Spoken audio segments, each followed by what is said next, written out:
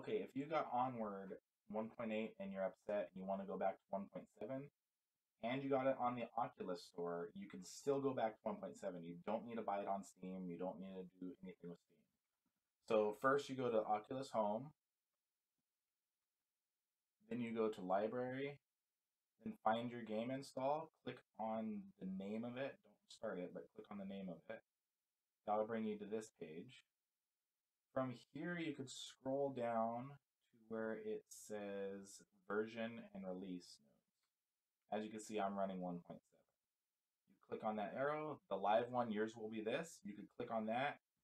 Once you do that, it will re-download the game. You have to re-download the game, which only takes, I don't know, like 10, 15 minutes. So if I go to my library now, you'll notice that store updates. You notice that I just re-downloaded 1.7 4 minutes ago, and this is the August 1st. So this is after 1.8 came out. Obviously, 2 days ago I did that. Now I'm back to 1.7. So there is a way to do it on Oculus. You don't have to get a Steam. I hope this helps anybody who needed help.